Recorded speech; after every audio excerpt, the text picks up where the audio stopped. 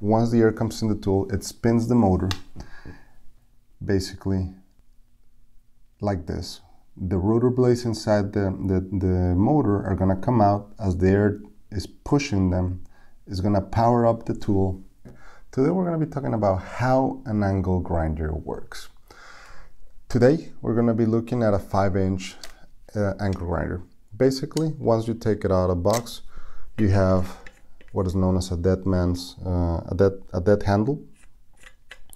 You also have what is known as a locking lever switch.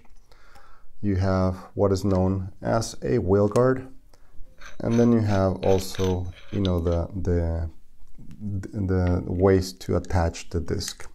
So air will come in through this. The type of compressor that you can use can vary. Most often than not, a screw type compressor is recommended. They have a lot of power. They come in a pretty small size, and a tool such as this will require 90 psi. So air comes in the tool. Once the air comes in the tool, it spins the motor basically like this. The rotor blades inside the motor are going to come out as the air is pushing them. It's going to power up the tool.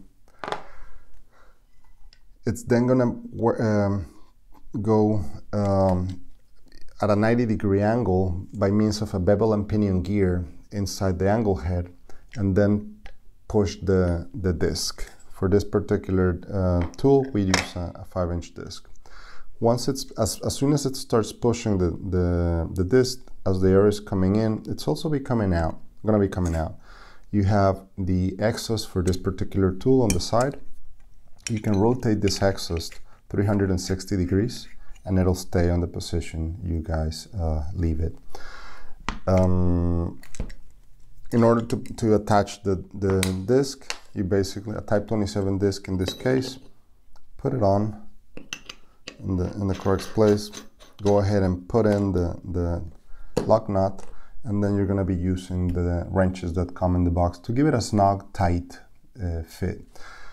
After that, without the tool being plugged in, just make sure it rotates, that it's not wobbling or anything like that. Once you're ready, hook it up and make sure you're using all your PPE, whether it's glasses, coverall, steel-toe shoes, hard hats, and definitely gloves, and you're able to go right to work. For TFT Pneumatic, Hector Maggi. See you guys in our next video.